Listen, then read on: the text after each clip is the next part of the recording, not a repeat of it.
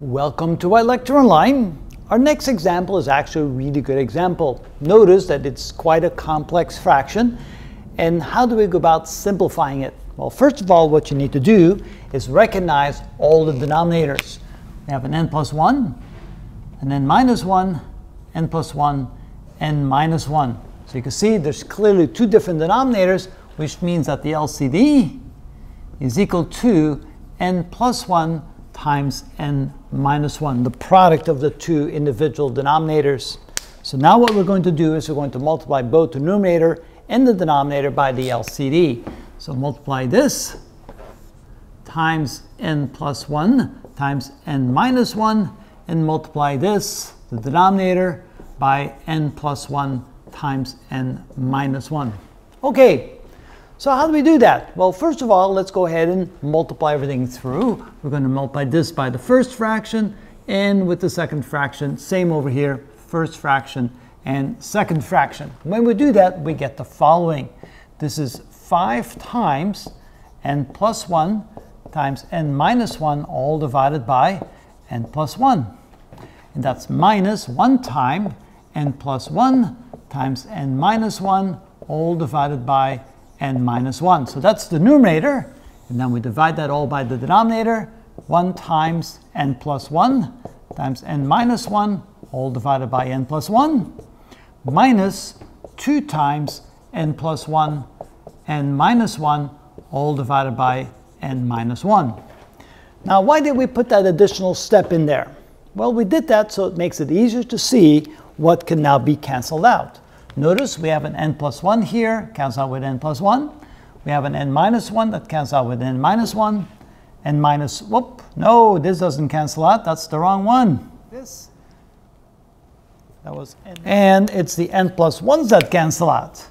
And over here we have an n minus 1 cancels out with an n minus 1. After we do that, what do we have left?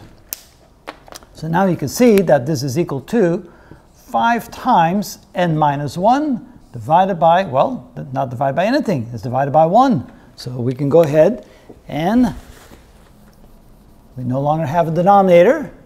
So here we have minus 1 times n plus 1, all divided by, here we have 1 times n minus 1, minus 2 times n plus 1.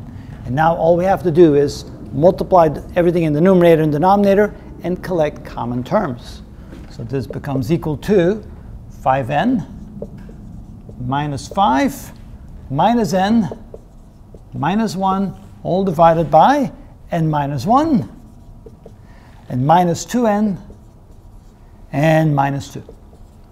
Now let's collect common terms. We have 5n minus n, which is equal to 4n, minus 5 minus 1, that's equal to minus 6, divided by, here we have minus n, and we have minus 3. All right, and we could factor out a 2 out of the numerator. We could end up writing it like this: 2 times 2n minus 3 divided by minus n minus 3. And so that would then be the most simplified form. Now notice we really didn't need to put this step in here. I mean, if it helps and you can see how to cancel things, by all means go ahead and do that. Sometimes we can simply look at this right here and write the following thing. We can say we're going to multiply this times this, and the n plus 1s cancel out, so we're left with 5 times n minus 1. Minus, here we multiply this times this, the n minus 1s cancel out, and we're left with 1 times n plus 1. Divided by, here, notice we multiply this times this, the n plus 1s cancel out, and we're left with 1 times n minus 1. And here the n minus 1s cancel out, and we're left with minus 2 times n plus 1.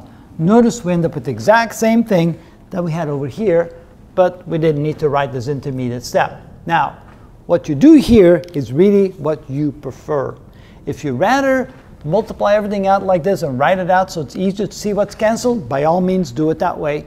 If you feel comfortable and you don't need to write this step, and you can simply look at it and see what is eliminated, then go ahead and skip that step. Again, it's always dangerous to skip steps because sometimes it makes it easier to make mistakes, and that's one thing you don't want to do. But notice, this is the way it can be done, either by writing it out or by just visualizing it and simplifying, cancel it in your head like that. And that is how it's done.